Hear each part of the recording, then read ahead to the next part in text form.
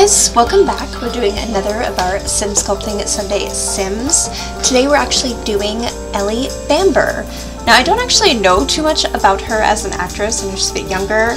The reason why I selected her, I think, hold on, we're gonna do a hot pause here. Okay, hopefully, I just realized you probably can hear my headphones playing the music in the background, so I just realized that. Great, I've been recording all day and I just realized that. Awesome!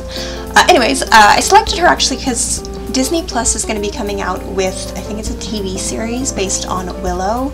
Willow is one of my all-time favorite movies, which a lot of Adirin kind of takes a little bit from the aesthetic and like the overall feeling of Willow, which is just kind of chaotic fantasy medieval nonsense, which I love. And yeah, it honestly might break me. I might get Disney Plus because of Willow. We'll see. But she's going to be playing a character called Dove, and that wouldn't have probably been enough to make me make her as a sim, but I also really like her jaw and kind of the shape of her face. She's got kind of a very rounded kind of cameo face, but almost very baby-faced at the same time, so I was just kind of interested to make her. I don't know too much. I was trying to find anything really that I could about this character, and there wasn't much online at the time of this recording, so I'm interested to see who Dove is.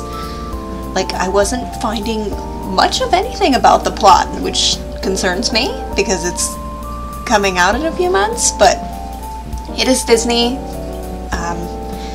You know, we know how they are with Marvel movies, so I'm sure they're going to be like that with everything. Just all the secrets, because clearly that makes good media, is secrets. Because if it's spoiled, clearly it's just, it can't be good.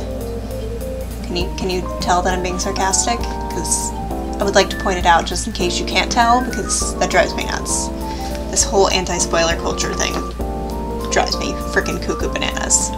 Because I would argue, if something is good enough, it doesn't matter if it's been spoiled for you, you can still read it and or watch it and enjoy it a great deal. Like, you know the story of Pride and Prejudice, but you can watch it and still love it. Is it not good even though you know how it goes, you know the ending? Hell, most of the stories, even though it's new media, quote-unquote, you know the formula enough to know how it's gonna go at the end, and you still enjoy it. So I don't get the obsession with like hiding things and not letting actors have their scripts, and I don't know.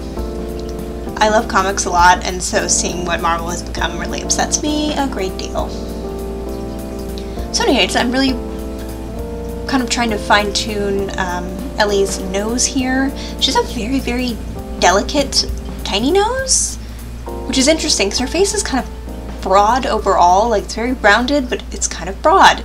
And her nose is just this teeny, teeny, tiny little delicate thing.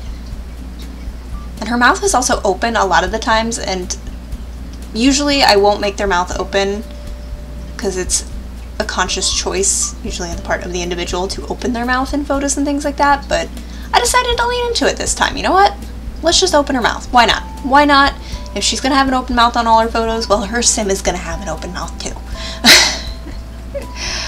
I didn't like the slider that I used, though. I knew I had a different one that worked a little bit better, and so I was trying to find it. It was this one right here that I wanted.